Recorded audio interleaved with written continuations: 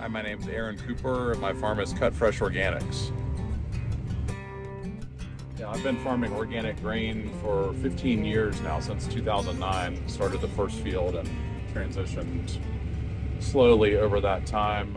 Reason to buy the weed zapper was, as like more and more years I got into organic grain, the more weeds we'd have every year, and too much to hand pull.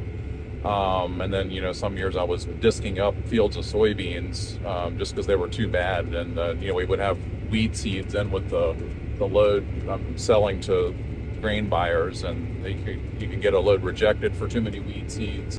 And, it is a game changer. It's been really successful. It kills any weed it touches. So we're definitely able to eliminate weeds. Suited for early season, mid season, and late season. You can get out there anytime. I mean, once the soybeans are a few weeks old and the weeds have gotten over top of them, that kind of mid season, I guess. I'd like to be running the weed zapper just twice, but it seems like lately I've been running it 3 or 4 times.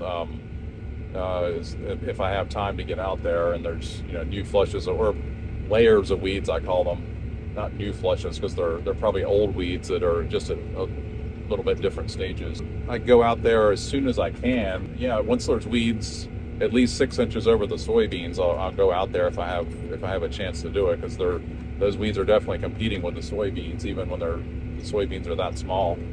Try to schedule it so I get the last zapping before any weeds go to seed, which later in August they're trying to go to seed quicker, so you have to get them right before they go to seed, when you can still drive through the soybeans.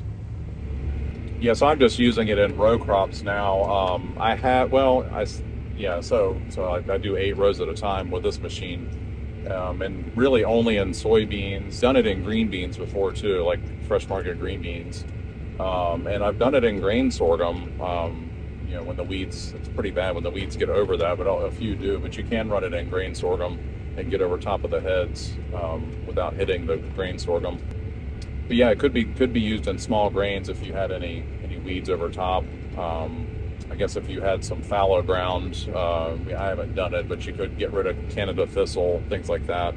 Different types of weeds I deal with on my farm are, pigweed's the main one, both palmer and redroot. Those are definitely by volume the most. Jimson weed's another one.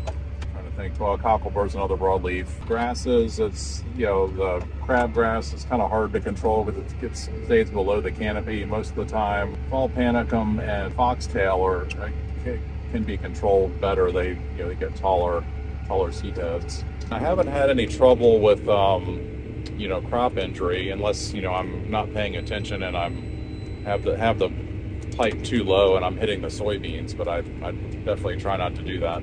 The weed zapper generator, which is a 120,000 watt generator.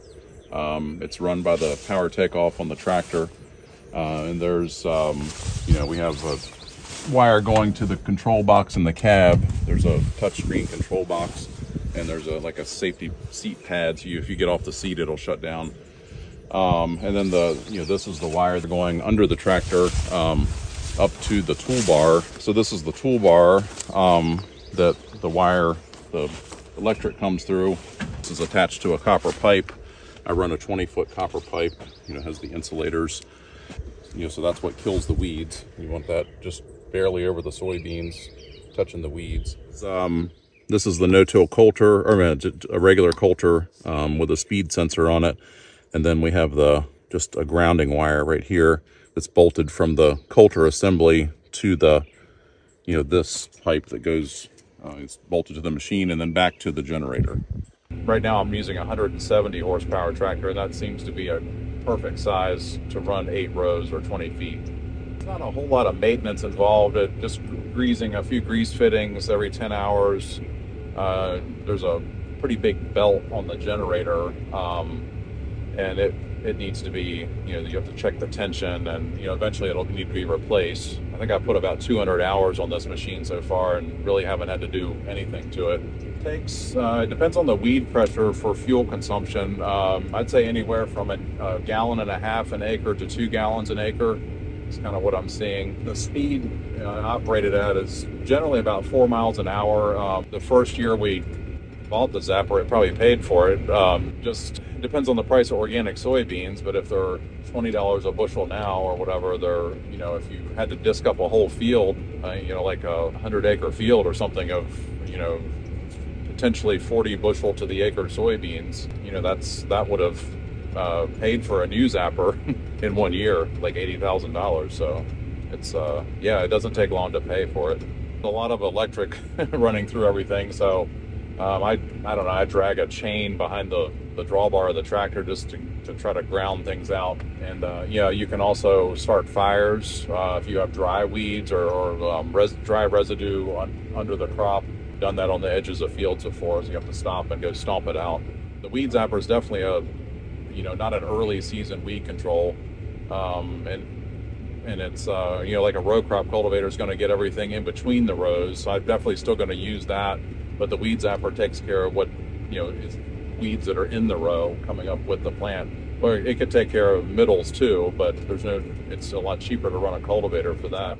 I think, and it has been used some by conventional farmers, non-organic, to control you know, herbicide-resistant weeds. But it would be nice to have some under canopy, you know, delivery of electric somehow, you know, between the rows or next to the row, because eventually, you know, the weeds, I guess, will, you know, mutate to they'll be shorter and wider as I kill the tall ones. You know, the ones that are shorter and wider will survive, and they'll be hard to get with a Zapper, as it is with a single pipe like this.